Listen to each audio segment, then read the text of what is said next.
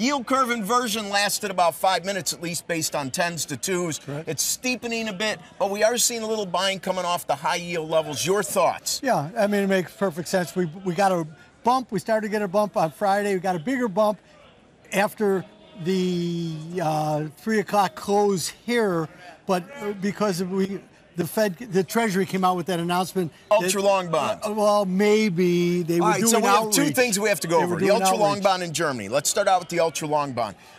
I don't see how it can't be a good idea to issue very long maturities considering the voracious appetite globally of all that is U.S. securities. Well, but if you do it, you better go big or go home, because the market's going to go big in terms of size? Size, okay. Because you can't just do a little bit. This is the United States market, the U.S. Treasury market, and it has to be able to sustain itself. You don't want to have what I call trade. the 7-year bug. When they brought out the 7-year notes, they didn't have quite a large enough pile. It took a while. Right. Even when boons started to be on the center stage, you need a lot of supply to keep a liquid market. Right. I mean, that goes back to what Alexander Hamilton said in 1792.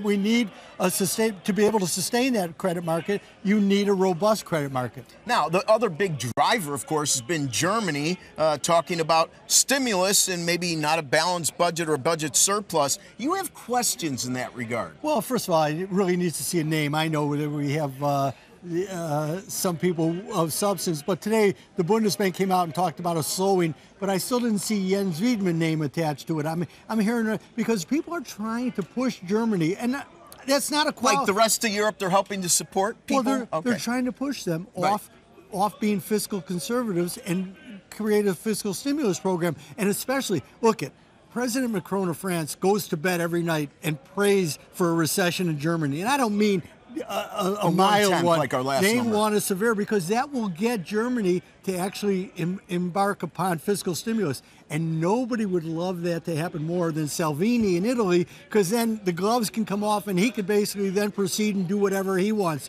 So all eyes are in Germany, and they're pushing hard. The problem is that they have Brexit to contend with at the same time, which will slow this down. You know, one thing I've noticed is after the whole diesel issues, the global dynamics of that part of the market, of course, have suffered. In Germany, autos are king with regard to the export side of their economy.